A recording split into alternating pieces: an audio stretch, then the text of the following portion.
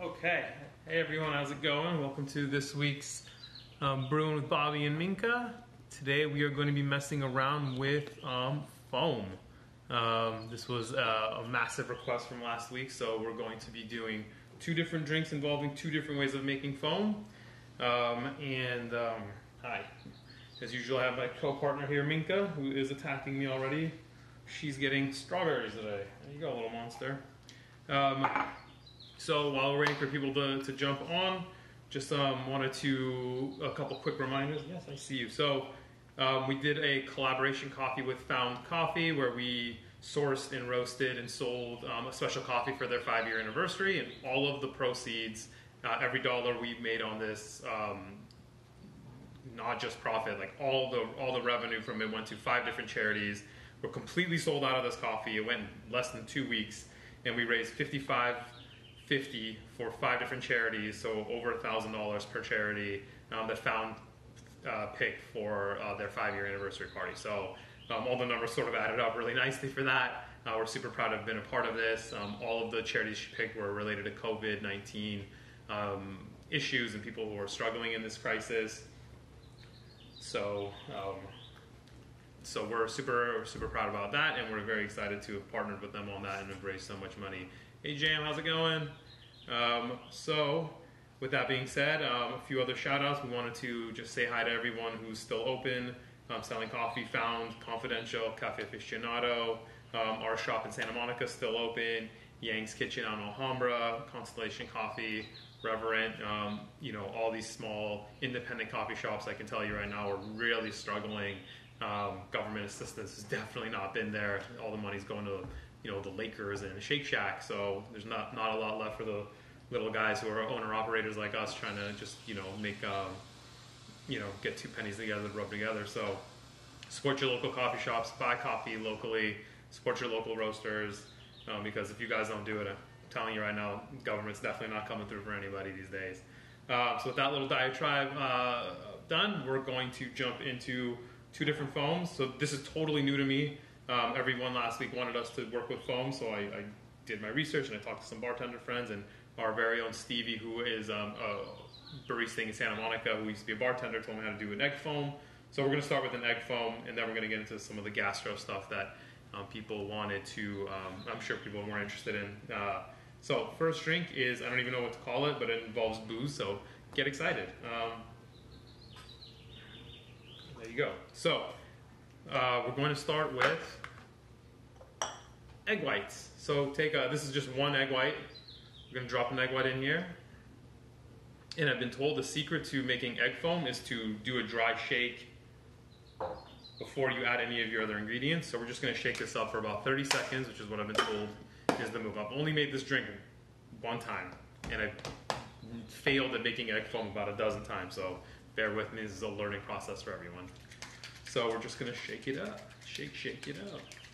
And as always, guys, if you have questions, fire away. I'll try to answer them. This is a little bit outside of my skill set, but we're all learning together. And then I'm excited to say next week we might have 2 different collaborations with coffee and possibly a chef. So we're very excited for that, and we'll see. We might have some fun things next week.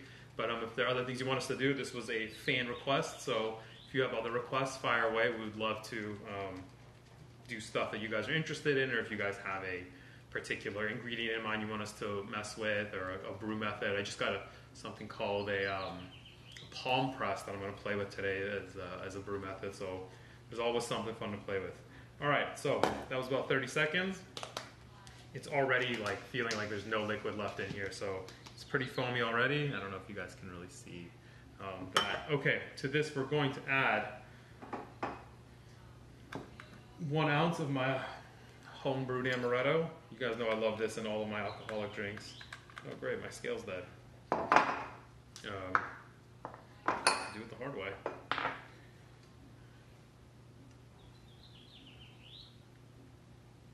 And you guys can use whiskey or bourbon, whatever you like. The darker ones work better for the flavors that we're working with. I don't have any of that, so we're going with. I've actually been told this was originally for a gin drink, but I have no gin at home.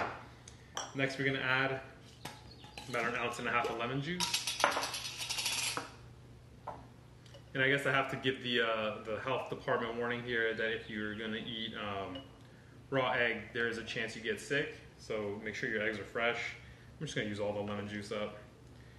Hi, you'll get something, don't worry.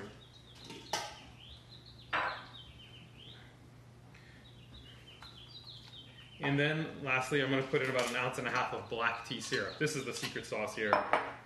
Black tea syrup. I'll put the recipe online. It's super easy. Just steep a ton of black tea, very concentrated over sugar, and then dissolve. This is delicious, actually. I might want to use this for more things in the future. All right, so we got our black tea, and then we're just going to put some ice in here.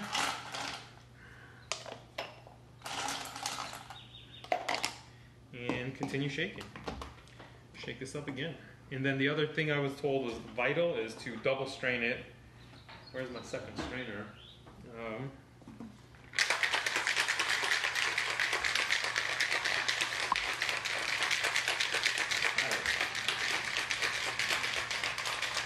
Where's the second strainer? Yeah, there we go. So we're going to double strain this.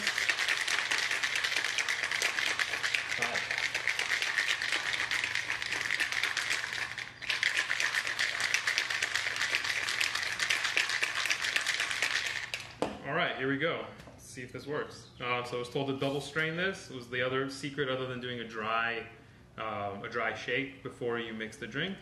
And so, oh yeah, there we go. So you can see how frothy that is. And that is the jam here. Hi. You want some of the alcohol, I know. You're a little booze hound. This turned out better than it did yesterday, so there we go.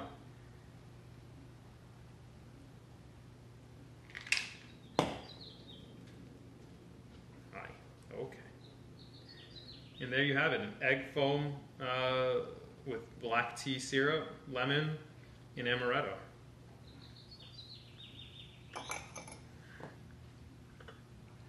Cheers, this turned out way better than I thought. So you can see the layer of foam on top. So this is definitely one kind of foam. That is refreshingly tart. You get a lot of the black tea in there. The egg foam doesn't have a taste per se. It's more of a texture, and it gives you just a very creamy consistency to the whole drink. And it's not as strong as you would think, but it's very, very tasty on a hot summer day like we're having today. This is definitely going to hit the spot, so cheers, everybody. All right, so now that we're nice and liquored up, let's get some more caffeine in our system. So the second drink is actually a matcha drink. I'm going to get some hot water going. All right, so we're going to make a strawberry foam. This one has a lot of steps in it, so bear with me. So, first thing you're going to need, blender. Then we're going to need some strawberries. I'll put the full recipe, but this is about a cup of strawberries. Sugar, about a tablespoon.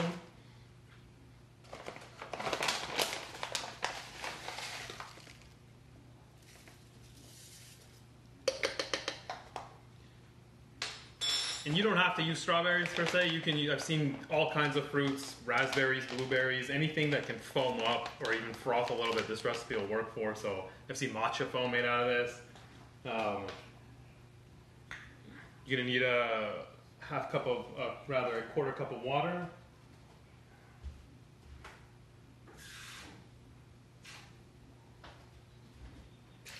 And then a quarter cup of milk.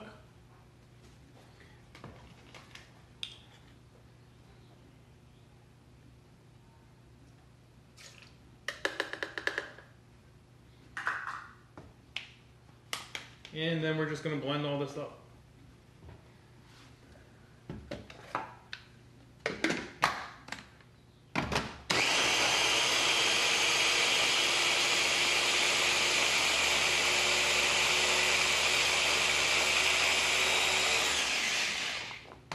All right.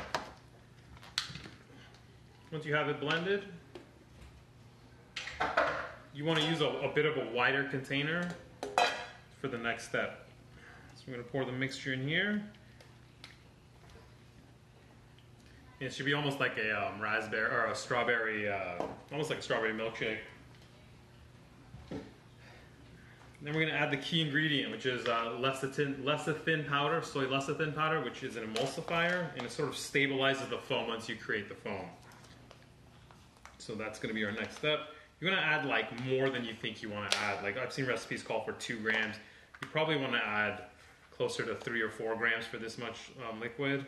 I tried it with less and it just did not do anything for me. So you want about 2 to 3 grams of soy powder, soy lecithin powder. I think I'm pronouncing that right. I don't know. And then you're just going to use a hand blender to froth the whole thing up and create foam. So what you want to do, the secret sauce here is to put the hand blender half in, half out as you're blending this all together. Make a mess here.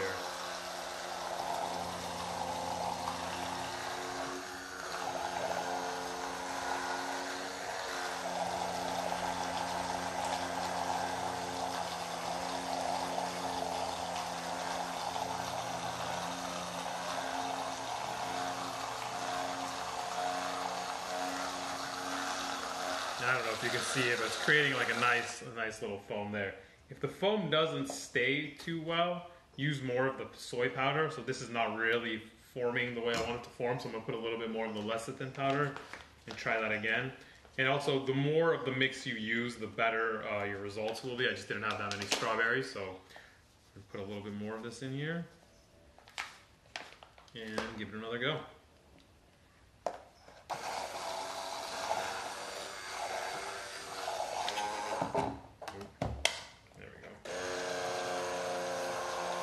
There we go. Much better.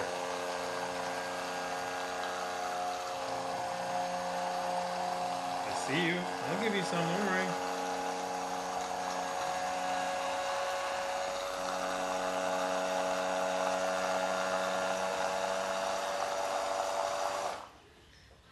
Alright, so we got some foam here. Now we need to top it on top of a drink. So I don't know if you can see it. It's almost like a stable, bubbly foam. Again, this is only the 3rd time I've done this. I failed at this like 7 times yesterday, so bear with me. So the next step is going to be to we're going to make a shot of honey matcha. So I'm going to use a teaspoon of matcha powder.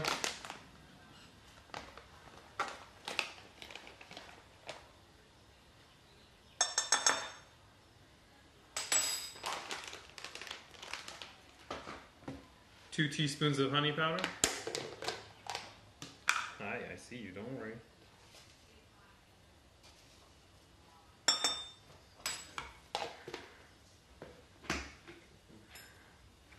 And 3 tablespoons of hot water.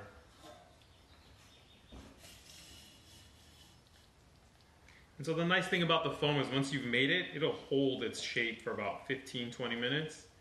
And so you don't need to rush to like finish the drink. You make the foam and then it just hangs out.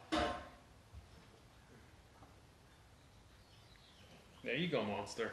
Alright, so we're going to whisk this together and get our matcha honey shot going. And then we're going to top it off with some strawberry foam to give it that airy, aromatic vibe. And so you can see we're going to whisk this to death. Mix everything up. Good to go. And I'm going to use a fancy double glass thing that I use for tea. So you can see we have like a nice dense shot of matcha in here. And we're just going to spoon the foam on top of it. Aye.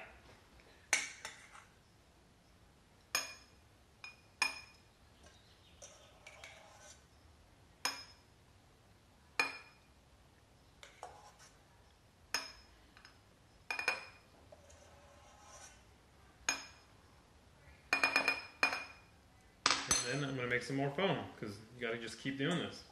I think if you have like a big dish, it's easier to do, but I just don't have it.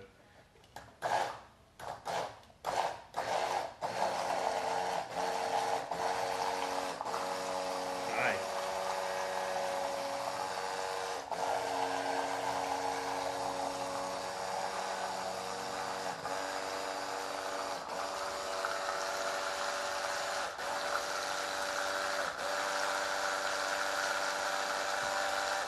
are so pushy. All right, got some more foam here. I'm just gonna keep scooping it and layering it on top. And so I think the trick with this drink is to make sure that you're using enough of the soy lecithin, and eventually you'll get a really cool layer of just frothy air strawberry foam on top of your matcha. It doesn't have a, like, it's all air, right? It's just bubbles essentially. It's like stabilized bubbles. So you get like a lot of the aromatics of the strawberry without it being actually like a strawberry milkshake. So I've seen it like, you know, spooned onto things, and then I've also heard you can freeze this and it's almost like an air foam that you can use on ice cream later. Oh, that's delicious. So the cool thing about this drink is you have the hot, warm matcha with a blast of like that bitter earthiness, and then you have this like sweet strawberry, airy, light, cold foam on top of it. So it's just a fun play on textures and flavors and different, you know, just different temperatures. You kind of get a little bit of everything in this drink, which I think is kind of fun. I would be curious to make a bunch of this, freeze it, and then spoon it on top of the matcha. I think that would be super cool, but I couldn't exactly show you how to do that. So if anyone tries a frozen version of this, let me know, because I think that would be awesome to try, and I might play around with this once this video is done. But you do get a lot of aromatics out of this, so I think this is a very cool way of using strawberry in a drink without just making your standard milkshake. All right. So that's it for today. Let me know if you guys have any other questions, any other requests. We're going to be messing with some spherification in the next couple weeks too. I've failed at spherification so many times I can't even tell you, so I'm determined to get it right for once. Yeah, you love your strawberries. So that's going to be kind of the next thing, and then like I said, we have a couple collaborations with the chef and with Milk Labs oatmeal. We're going to do our oatmeal latte with a whole bunch of twists on it. So that'll be next Friday, not this coming Friday. And then, yeah, like I said, as always, please send us your suggestions. The last like 4 or 5 episodes in a row have been user suggestions, so we're very excited that people are emailing and letting us know on Instagram what they want us to do. And of course, the little monster gets her goods. She negotiated strawberries when we renewed her contract for this season. Yeah. Thanks as always, guys, and thank you to everyone who bought a bag of the Found Collaboration coffee. Like I said, if you guys didn't catch it at the beginning, we raised $55.50 for 5 different charities through selling a special coffee for Found Coffee and yeah, the apron, right? So we're very excited to raise this money with Found for these charities. So thank you to everyone who bought a bag of that Costa Rican coffee. Meant the world to us, meant the world to Found, and certainly the charities that are going to get over $1,000 each. So we were happy to partner, and they're very proud of that. So thank you again for everyone who supported that charity drive. I hope the coffee was tasty. Thanks for watching as always, and we will be back on Friday with something new, something fun, and this little monster will be back. Cheers, everybody.